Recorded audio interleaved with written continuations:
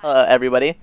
On today's episode of Tips and Tricks with Gamesager for Titanfall, I'm going to show you how to do the Titan eject airstrafe. A lot of people have been asking me about this.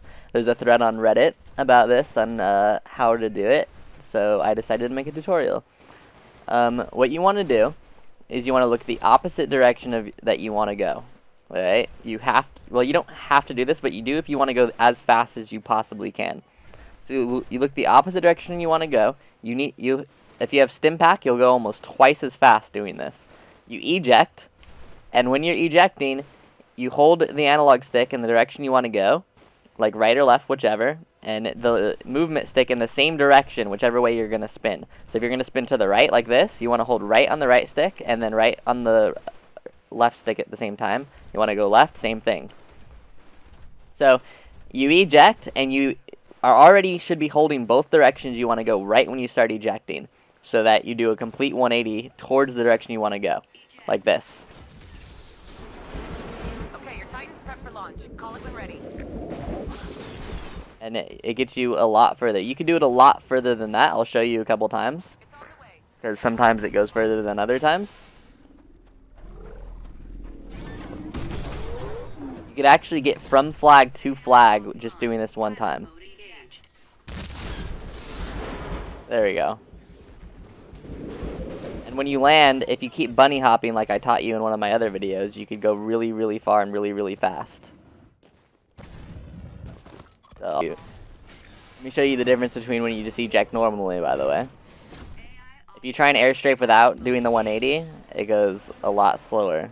See? That's pretty much as far as you're going to get. You got it. Stand by for Titanfall.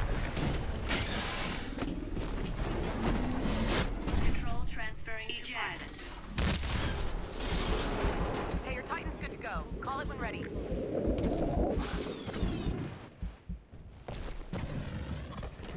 You got it. Stand by for Yeah, this works really well if you eject and combined your bunny hops with it. I hope this explained it good enough. You do a 180 with holding both directions. Stim pack immediately when you jump out. And if you want to go really far, just bunny hop wherever you want to go after doing it. And you'll just go extremely fast all the way there.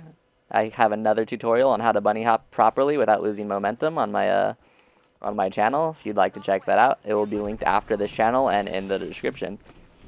So thanks for watching, everybody. Appreciate the feedback.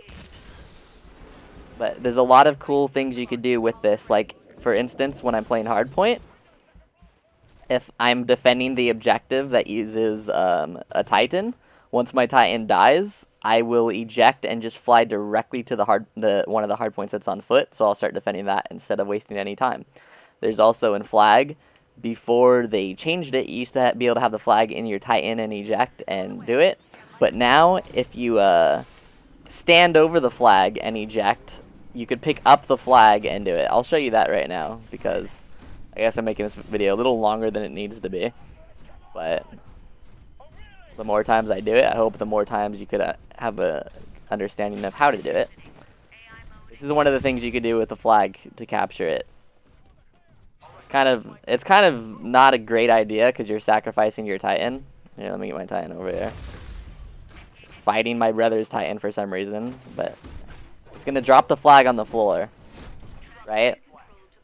And then stand over it, eject, and it picks up the flag when you do that. So I have the flag in my hands, and I'm already at my base and pretty much scored the flag that easily. That's a really good strategy you could do with it.